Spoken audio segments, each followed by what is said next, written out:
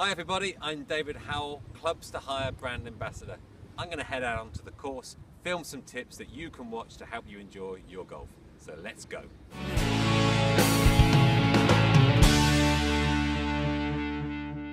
Here's a dilemma. Look at this.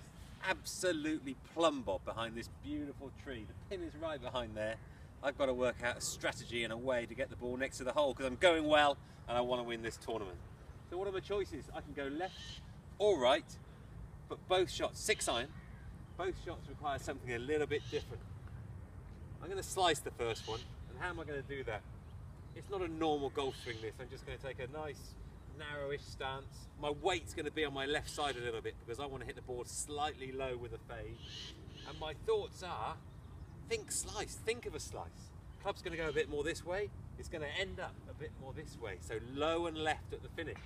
That's going to make this ball slice.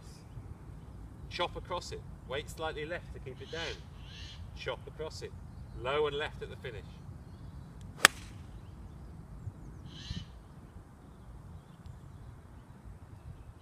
There we go, sliced it round, low and left.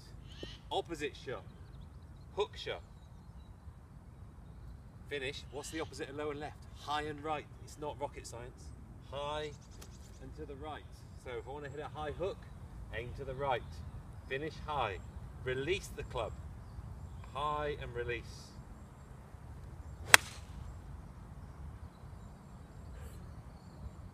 Low and left for the fade. High and to the right for the hook. It's that simple. I'm going to win this tournament.